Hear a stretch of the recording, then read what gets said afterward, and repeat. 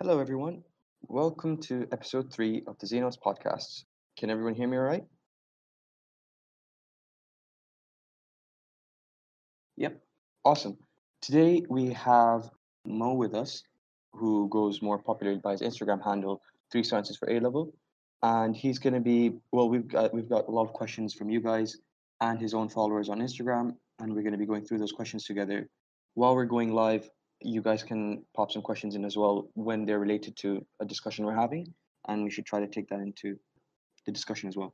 So, without further ado, hi Mo, tell us a bit about how you started Three Sciences for A Level and then how it's grown to what it has today. Hello, Zubair. Thanks for the question. So how did I start, right? It started from when I made some A-level notes for myself because I was struggling quite a lot with A-levels. So as I was making notes, I just felt like I had to share these notes with someone because in case someday I'm gonna finish A-levels and then when I don't get to use the notes anymore, and don't get to share with anyone, it would be quite a waste. So that's why I started this Instagram account and then use it to share my notes with people. So, tell us a bit more about like the way, because obviously you have your own distinctive style to creating those notes.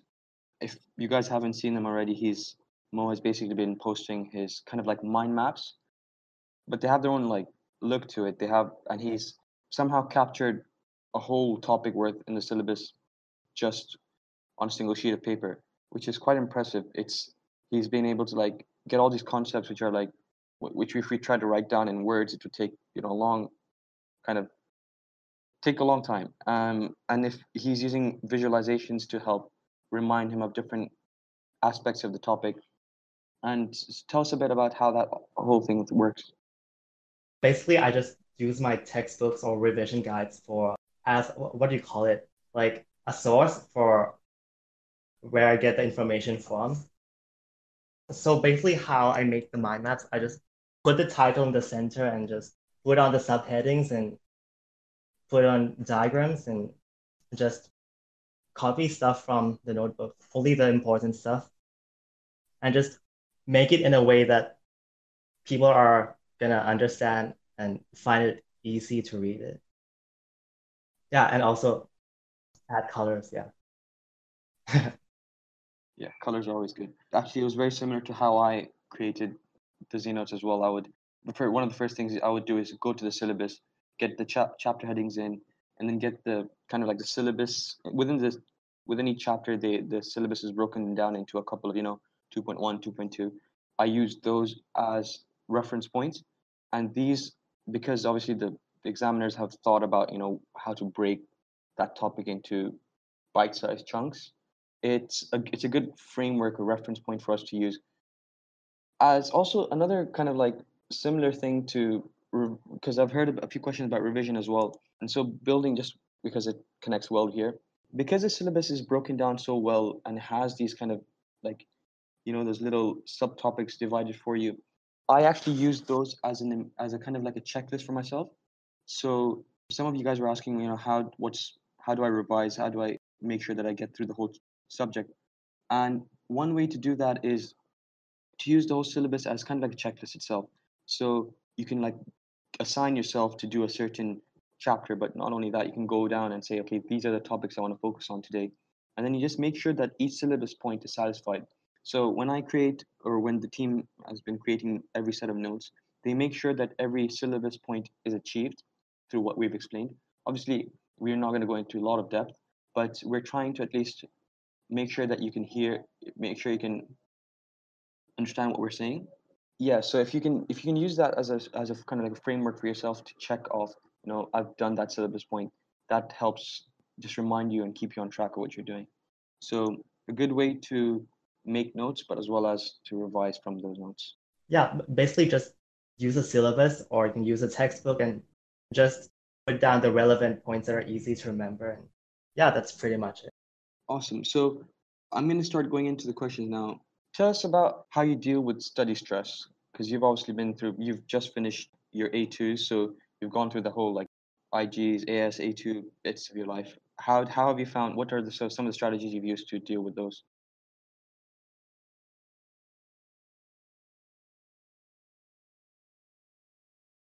Yeah, A2 is definitely a huge load of stress.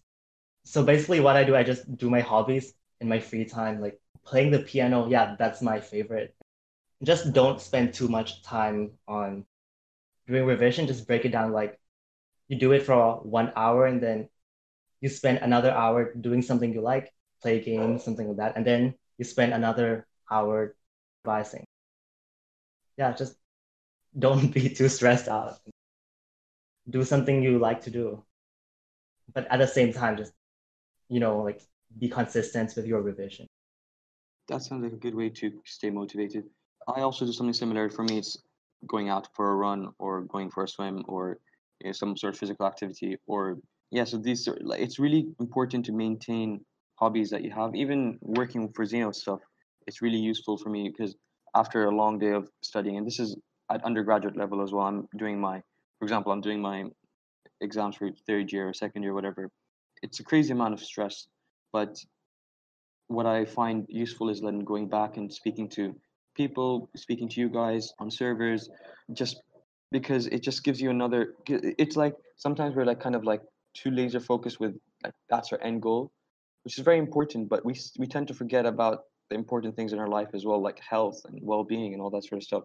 So make sure that you're trying to like build. Make sure that you're like you don't forget about those, and those things are more important than sometimes even studying. Lots of us try to like maximize our time studying, and we like ruin our sleeping patterns as well. And I personally would highly be against that because well, I'm a morning person. I need my 8 or 9 hours of sleep every day, maybe not nine, 7 or 8 hours, and that's how I feel best. So I try to find myself trying to go to same bedtime around 11ish, 12ish, get out, disconnect from everything, and try to be up early because that's how I feel good. Obviously, there are people they're the night owls or the morning, so make sure you know what you are. Like experiment, do it experiment before your revision time. But once you have worked it out, make sure that you're sleeping well because I know, especially at university, there are some of these crazy guys who are on Red Bull or some sort of, I don't know, high energy drink and up for hours and hours of like more than 24, 48 hours. So I don't know how they do it, and I'm not sure if I would recommend that way. So sleep well, guys. I totally agree with sleeping like at the same patterns. But like I have a lot of friends who sleep at midnight and like they spend their night studying so hard, cramming revision, and in the end they didn't really do well in their mock exams. So yeah, I would say just um It's really the people who are actually cramming at the end of the day are kind of the people who haven't been consistently working through the year. So another thing is just make sure that it's not like you don't bring all of your kind of like problems.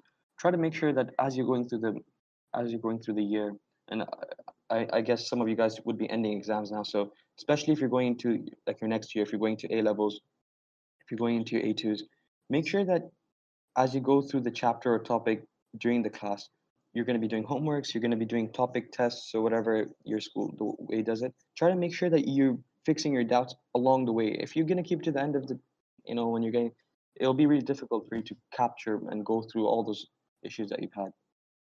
So another question for you. It's similar to, well, we've talked about motivation, but is there anything else that keeps you motivated? For just question eight, how to stay motivated on your studies or on your three? How do like what's your aim if you want to get those three A's at A level?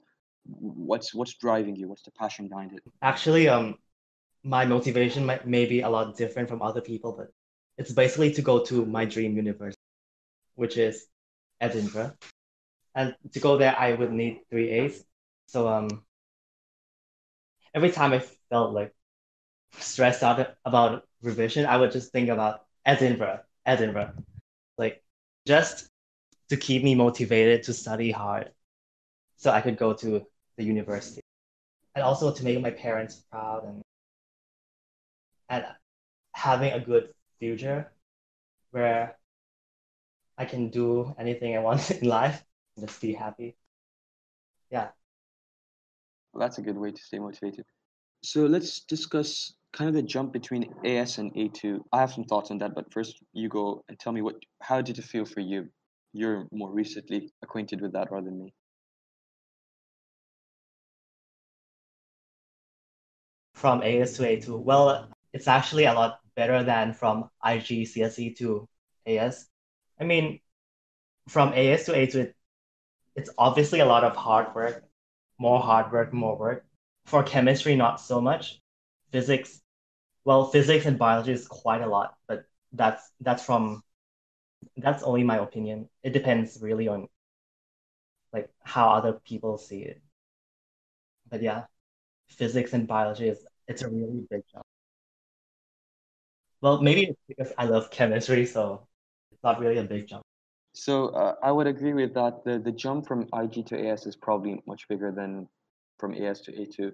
But that doesn't mean most of the A level subjects actually build on the topics that you studied at A levels. So make sure that your AS knowledge is like polished. You know, you need to have all those things at the back of your head before you go to A2. So that's one thing that can let people down because we think that, especially if we're doing AS and A2 exams separately, we're like, okay, yeah, we're done with the AS and then that's out of our head.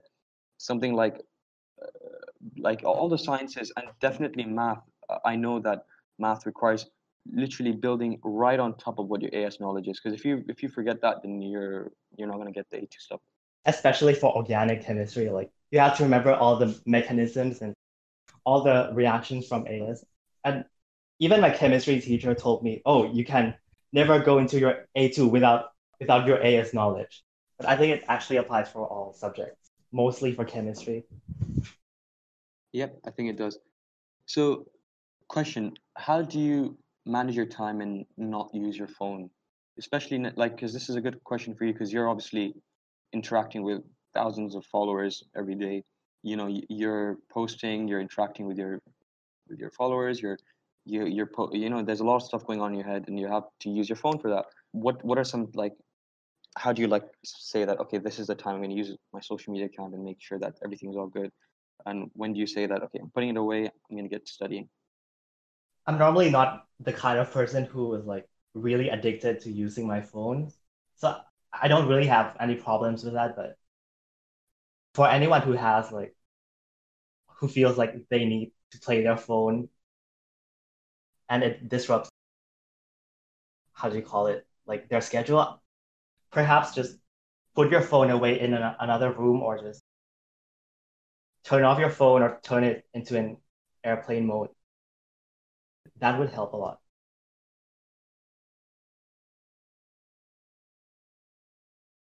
Yeah, that's true. I myself felt quite like I don't know distracted by stuff that wasn't even relevant sometimes. You know, using social media for me was quite disconcerting. It was like, you know, a lot of things are going on, different people, and because you have friend groups in lots of different places, some people are studying, the others, especially at uni, some people are finished with exams in the first week. They have one exam, and the rest is coursework for them, and you're like, oh man, I want to be there. They're on holiday, like when your exams are not even haven't even begun. So I not just for those reasons, but for many reasons, I decided that I'm just gonna switch off social media for a while, and I've just found so much more time in my life that I haven't really gone back. I just spend my time reading instead, and it's just like it's crazy. I didn't think I'd have that much time in my life. It's really that's what I've done. I know also that even that doesn't mean that you're disappearing from any like messaging system. So the problem is that basically what we take a lot of time actually getting into study mode or revision mode. Our brain needs to kind of like change gears and be like, okay, now I'm like I'm like all malleable and supple. I'm ready for information to be coming to me. I'm ready to memorize. I'm ready to understand a topic. And the thing is, we get to that position, and then our phones are on vibrate or on some sort of notification sound, and the thing it's just so bad because we've that little whether you want to read that message or not, it's just going to ruin your concentration completely. So I would really recommend that find a way to like make sure that at least when you're studying, find a way that either mute your notifications or put your phone in the other room. I know I kind of started following a friend of mine. He when we used to go to the library to study, and what he'd do is he'd take his phone, mute it, and he'd put it on one of the shelves on the opposite side of his desk in the middle of some books. And so it was embarrassing to actually go up and check your phone because you're sitting in a desk full of like maybe like 20 other students, and so you every time you want to check your phone, you have to get off your desk, go around the whole table, pick your phone up, and check your notifications. So that was like a really good thing for me because it just stopped me from checking my phone. Don't make it, and don't do something too strict, especially if you are like, you have to interact with people.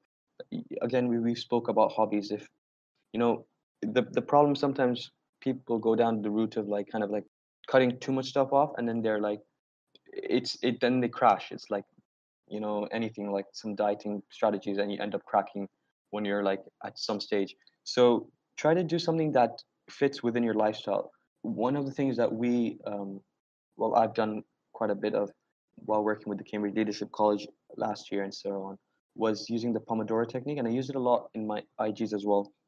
So that's basically, yeah. So that's like, most of you have heard of it, but 25-minute kind of focused work time and a 5-minute break at the end of it, and it just works amazingly. I found, and the thing is, then you're able to really say that, oh, I've worked for 4 hours or 6 hours, because sitting down on a desk for 6 hours is not the same as working for 6 hours. They're hugely different things, and the Pomodoro technique works really well with that. It is able to give you a focus. So as soon as you start, before you even start your poem, you can lay down your kind of like two or three targets that you have. Okay, I need to get through these three syllabus points and make sure I understand this topic. Boom. Start the clock. Go for 25 minutes. During that time, no notifications. No, don't even move from your desk. You know, like I would even say, like, don't even look up to take a sip of water. It's completely 100% focus time. It's not that difficult, and once you get that 25 minutes done, I like to think of it somehow as like, when you're swimming and you take a deep breath and you try to like do that 100 meters without, or 50 meters without getting up. It's sort of like that. You're just like, you're you're almost like not breathing for a few minutes, and you're just focused, and you're going to get that thing done and get up, and then you're like, suddenly you feel like you've progressed so much in that little space of time. It just helps you split down your day, and it helps you plan as well. So Pomodoro techniques, we can discuss more about that, or put some links after the AMA as well. So Mo, a question while we were discussing your university stuff, what course are you planning to study at uni? Chemistry, just pure chemistry, and I'm doing a BSc. I mean, I'm gonna do a BSc in chemistry, and I might do a master's degree, or I don't know, maybe a master's in something else. We'll see. Yeah, I think I was similar to you. I chose my subject and I just stuck with it. I loved math and I went to study math. And I'm not exactly sure what I'm going to do after that, but I know that like that's the only reason why I chose that course myself. Yeah, because like to be honest, I think that at the age of 18, it's too young to know what we love to do. Because like maybe in the future you might change and love something else and do something else that's completely unrelated to your degree. But for now, just do something you love. That's a good way of thinking of it. So let's talk about, I'm not exactly sure whether this question was during an exam or just revising, but how do you overcome difficulties and when you're getting to a question and you're just like kind of freeze and stare at that paper? How do you overcome that? What are some strategies that you have? So when the subject was so hard, you got stuck and just stared at the paper. Hmm. um, this actually happens quite a lot to me. Like when I just got stuck in a question, I just do another question, do other easy questions first, and just come back to it later. And when I come back to the hard question, I would just actually spend some time just reading through it again and again and taking deep breaths. And yeah, it actually helps a lot. That's actually a good strategy. That's kind of my strategy as well. It's kind of like try to get the stuff that you do know done. It's like kind of like a vortex. If you get to a bad question, you're just stuck on it. It drains all your energy, and you're not only you're kind of like sort of your knowledge starts going as well, and somehow the easier questions start getting harder as well. So as soon as you kind of like identify that, hey, and this is kind of for me my exam strategy is like, hey, this isn't exactly something I memorized or I studied for, or I didn't expect the examiner or my module guy or my course to put this on, and I don't know this. So as soon as I start to stop thinking and I just quickly focus on another question, because if I don't go down that rabbit hole, it saves me a lot of energy. I try to make sure that all the other questions that are that I have studied for are done. And then I come back and I'm like nice and okay, like I've done maybe 60, 70, 80% of the paper well. And I sit down and like, okay, let's just experiment. And it's fine. Another thing that I do for my exams, slightly unconventional, but I try to like forget about the fact that it is an exam. I remember when I was going into my A levels, because some of us, so my closest friends were also my friends who were doing like some of the A level and IG subjects earlier with me, and so we always used to, because of our candidate numbers and stuff, we'd always sit together in our exam hall. That's how, just because of the candidate numbers were that way. And that would mean we would be in the middle of all the other year, like the year above us, and it would just be like four or five of us. And the first thing that we would do, like me and my best friend, we'd sit down on our desk, take our shoes off, roll up our sleeves, like just like smile a lot, laugh at each other, even in the exam hall, which is not correct, but like it just made me feel so comfortable. And I'd go into the exam thinking, this is my worksheet, or this is a past paper I'm doing in front of on my couch. And so it was just that mindset shift, and I'd suddenly be in a completely different zone, and I'll like by the end of it, I remember some of my long exams, like the further math exam, which was like 3 hours long, and there was no one in that exam hall. Like, there were just two of us, and we had one examiner who'd sat for us. Like it wasn't in the timing itself never matched with any other exams either. So it was like a hall for like 500 kids with two of us in the middle of it, and like I just like zoned out, and like I just kept doing the paper. I was like, it just felt like I was messing around, experimenting with different techniques, and then I realized, whoa, I'm actually doing the real exam. And that was at the end of it, and I was like, here, take my exam paper, I'm done. Because like it can be really scary when you see it as a real paper. Because from my experience, like this happened about a month ago. I was doing my biology paper, and like in my mind, I was thinking like, oh, this is the real exam. Like I cannot mess this up. What if I mess this up and perhaps lose 1 mark off an A, and then I don't get to go to the university I want to go, and then like it can felt like really really scary while doing the exam. So yeah, just think of it as doing like a past paper and just basically chill. It helps a lot. Question for you, Mo. What inspired you to make those such beautifully written and drawn diagrams and mind maps? What was because like a lot of us, I do it as well. I work on like scrap papers and like write down messy notes. What motivated you to make sure that, oh, this has to be like this perfect, aesthetically pleasing piece of art? And how long does it take for you to make one approximately? I mean, like as a child, I always loved drawing, just drawing, coloring, and all that art stuff. And um, so when I started making notes for IGCSE and AS, I just decided like, oh well, why don't I just try like just use my art skills to make these notes just to see how it's gonna go. And yeah, it turns out to be really like I really liked it, and yeah, so just basically combine about 4 hours, but the way I do it, I just do it like one hour a day. So yeah, it's not really stressed out. Yeah, but it actually depends on the topic I'm doing too. Like for like homeostasis, I took 8 hours to do it. So I spent like 2 hours a day, so 4 days to finish it. Wow. So, like, I'm not sure if this fits for you. I'd imagine it would be, but actually creating those diagrams is, or for me, when I was writing the ZNotes, those were actually the things that helped me study.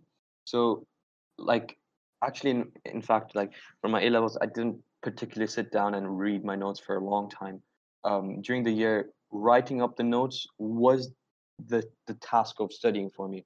I'd imagine that was the same for you. So if you like, when Mo says 4 hours or 8 hours, he doesn't just mean it took him 4 hours to draw that or decide which colors to use, because that is part of the whole process.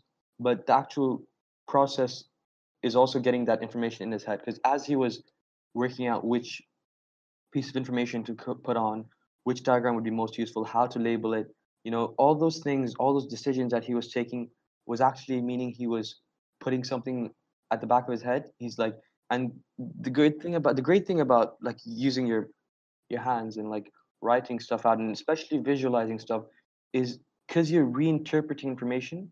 It's a completely different part of your brain that's interacting when you're interpreting information than when you're just reading. I like to think of it like active learning rather than passive learning. So reading is quite passive for me. It means it feels a bit like when I'm reading my novels, it's like I'm kind of like accepting information. Yeah, there's stuff happening in my head. I'm like imagining the scenes in that story, fantasizing about certain things. But the actual ability of reading is quite passive.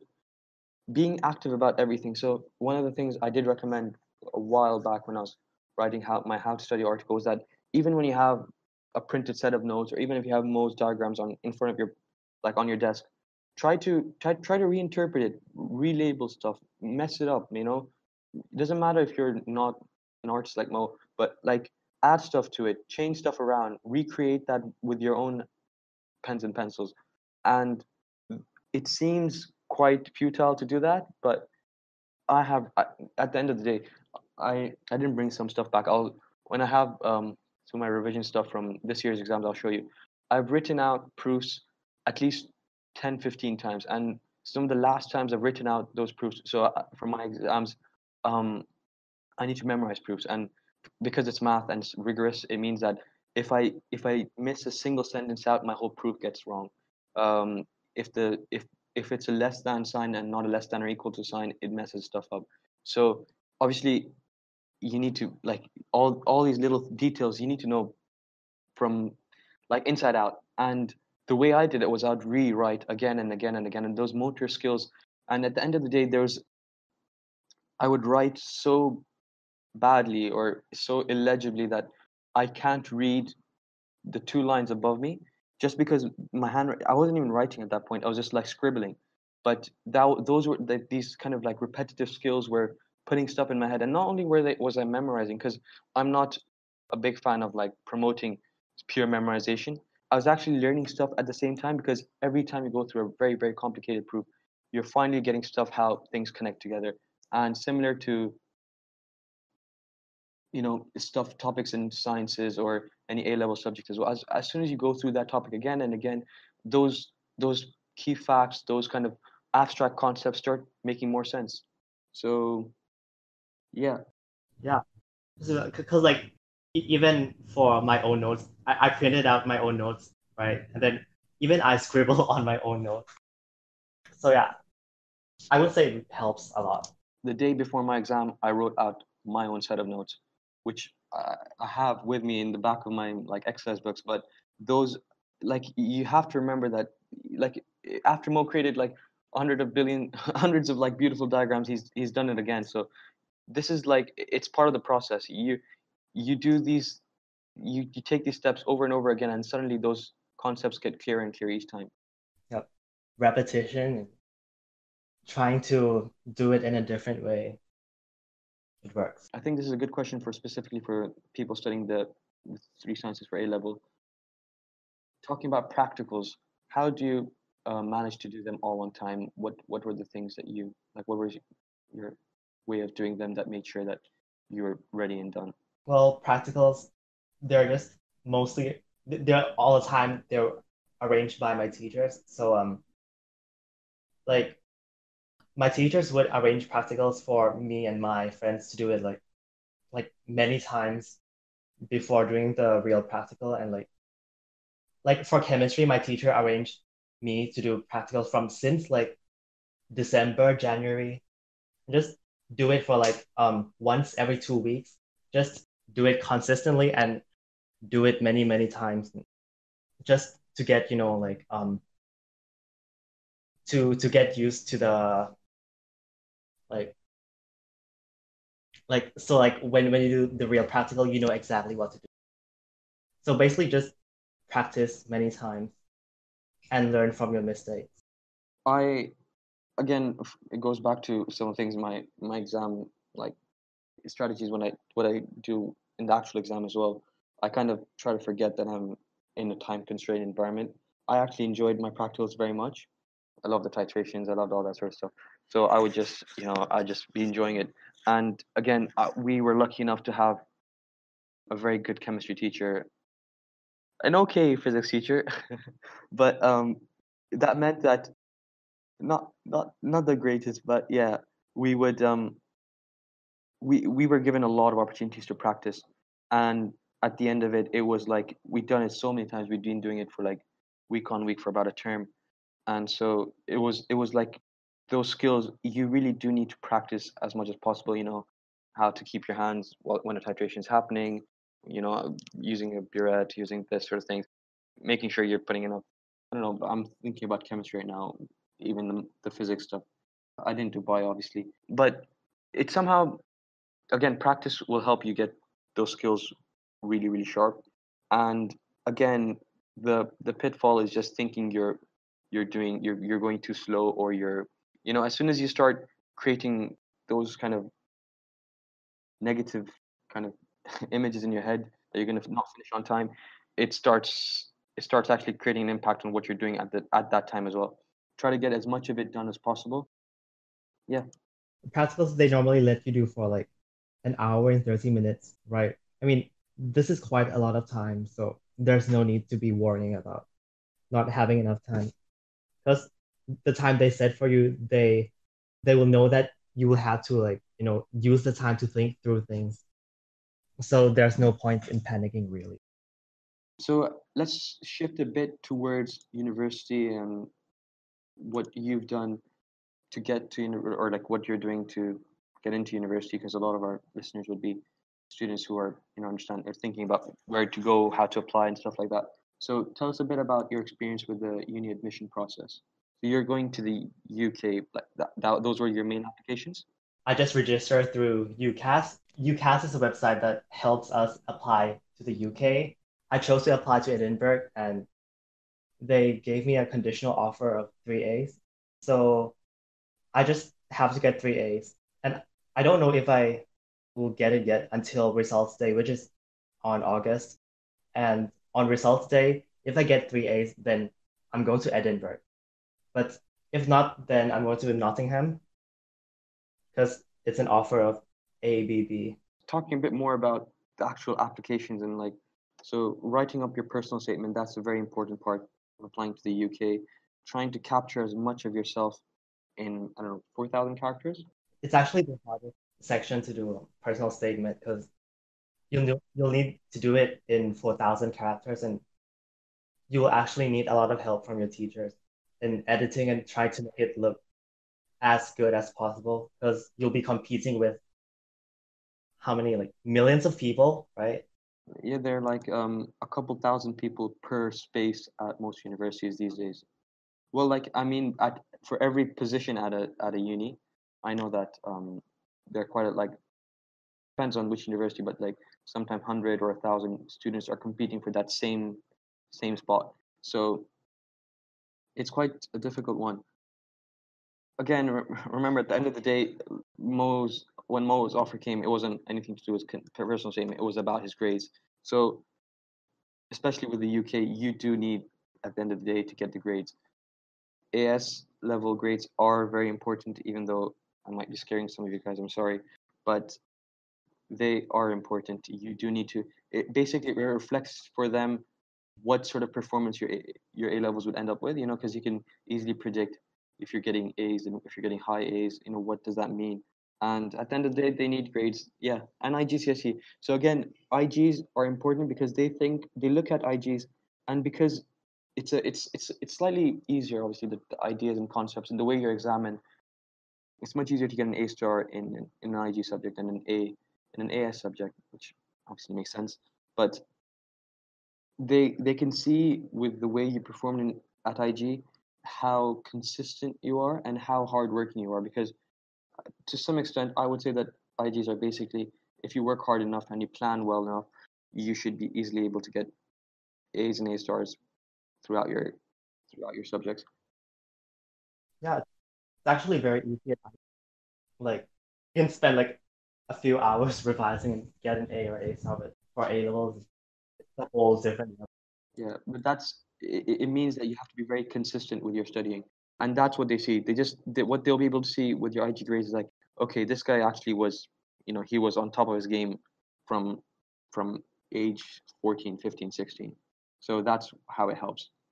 So going on from uni admissions, there was a question a few minutes ago about taking a gap year after AS exams for studying uni admissions. Um, Firstly, I want to ask you, have you heard of that happening? Have you seen or have friends who did that? No, actually, like some of my friends after they finish their AS, they just go on to Thai universities, but most of them just stay to finish their A2 and then go abroad. So I don't have any friends who do a gap year after AS or even A2 really. I'm not exactly sure that that is a good idea. I mean, a gap year between AS and A2, just because, as we explained before, the topics and concepts in AS directly relate to those in A2. So there's a clear, like, yeah, you need that progression, and it's not going to help if you take a year out, even if it's for uni admission. Honestly, you do have the time. Like lots of people feel like stressed out, and if you actually manage your time, last week we talked about extracurricular activities to do over the summer, and one of the things I did focus on was that try to get your uni admission stuff sorted out. Think about, so and there was another question about SATs, especially if you're studying the A levels, as most of you are, or IGs, and are planning to go to the US or even universities around the world which require SATs.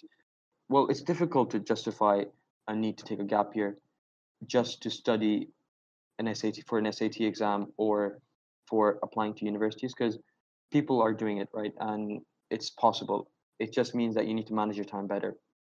Use your summer to research about where you want to go, what you want to do, research about what your university requires from you. And like we were speaking about earlier, the personal statement is a very, very important piece of document that you need to create. It takes a long time, and start it over the summer.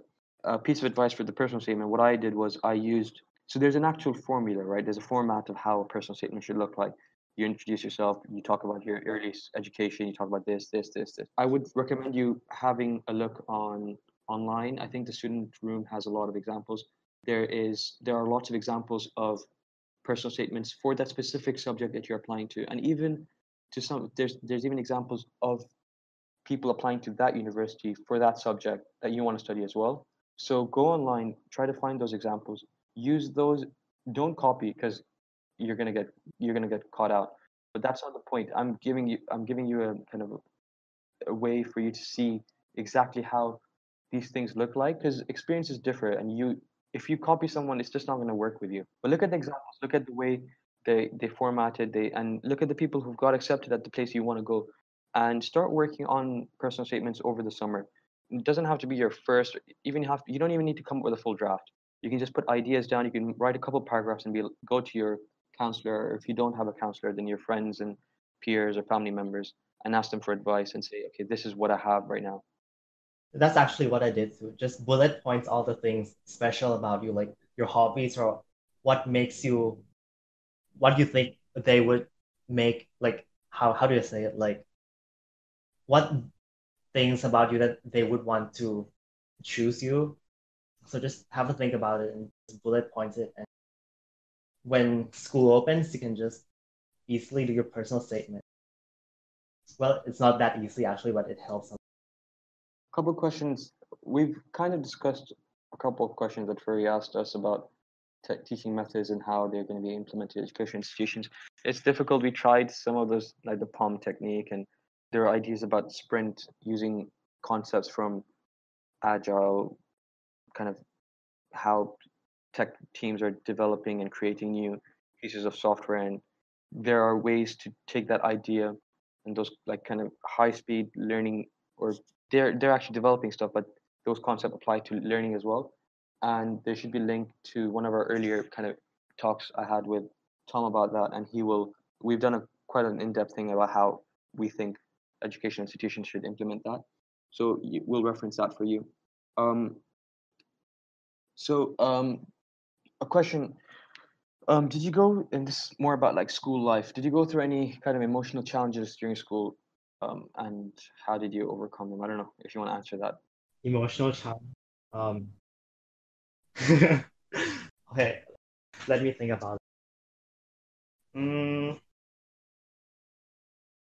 I think there are some emotional challenges, like when you make some friends and then you lose them, and well, but for me, it doesn't really affect my study much because they're like I don't mess the two things up.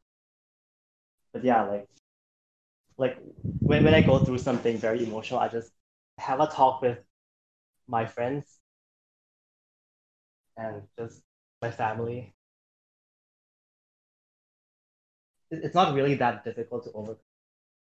You know, just have someone who's supportive to talk to. Yep. Family, friends, they're always good people to talk to during challenging times. Yeah, I mean, like there will always be emotional stuff going on, like through your A levels, like with study and also personal.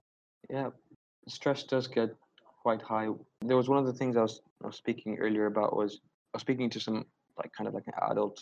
I don't know. It was like loads of adults who were talking about how like school and education has changed since their times. And one of the things is that it's crazy the amount of stress that some of us are going through at such a young age. So we feel like our A levels are determining basically our life. And it's true because like the way the world is constructed right now, you know, you need to get those IGs, you need to get those AS and A2s, you need to get whether it's that or the SATs or the IB, you need to sound like you've been dreaming and breathing and living that your whole life to get to that university and pursue that course. And it's directly we've seen there have been like researches. I'm not exactly sure where I can find some references for you guys, but the emotional stress and stress in general that students are dealing with at such a young age. Some of the most stressful jobs back in the kind of the 20th century didn't can't correlate to them. Like, and these are adults, and they're those like the stress levels that some of the kids are facing is more than that, and it is a very tough time. Again, speaking to people is really helpful, friends, family. I think for one of those reasons, our team has also constructed a mental health support channel in on the Discord community. Speak to us, speak to people who are going through the same things as you. Know that you're not alone. That's very important. Um, there are lots of people going through the same challenges, facing more or less emotional and physical strain on their on kind of because of the goals that they see for themselves. So that, yeah, keep an eye for that. So let's, yeah, I'm gonna kind of like go away from studying and all those sort of things now, and talk to you a bit more about your work with social media. Tell us a bit more about how you got to like with those. Like you told us you started just because you wanted to share your resources out there, and then how did it become so famous? I remember a couple of weeks ago, I also saw that Cambridge, like Facebook groups and stuff, were also like reposting and talking about your work. How did I manage to gain fame on my Instagram account? So I did some research about how Instagrammers gain their fame and just looked into popular Instagram accounts and just basically see like how they post stuff and what do they do to gain fame. And, I mean, at the time, I didn't really expect this many people to know about my account, but I just basically did the things that the popular accounts did. So just use the hashtags, just do shout outs and just, interact with a lot of people, post consistently and like actually post like really good stuff because that's what people want to see. So it's kind of like, like doing a business really, just doing what people like making something people want to see from you. And yeah, like when people like it, they will share it to other people, their friends, and that's how you grow really. Just doing something that many people need, like, like A-level notes because that's what most students really need for that exam. Yeah. And another thing, I guess this just came off from you because this is also the way you're studying, but there's a high consistency in the quality and deliverance of your content. So that's definitely an important factor as well because people weren't like, oh, one day Mo was posting something that he spent hours creating, and then the other day he was copying someone's diagram online and putting something together. So it was like the consistency also matters, I think, and that's what attracted people and made sure that you were recognized for what you were doing. So tell us a bit more about how do you target those audiences on social media? Like, how do you get to the A-level students?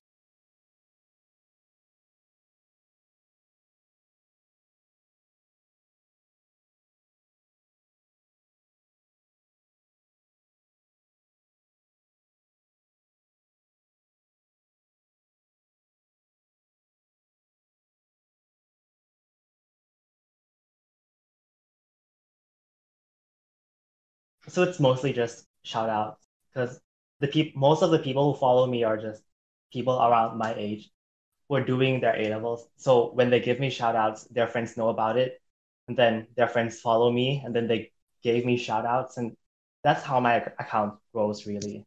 Basically, I just interact with those people, and that's what makes my account grow.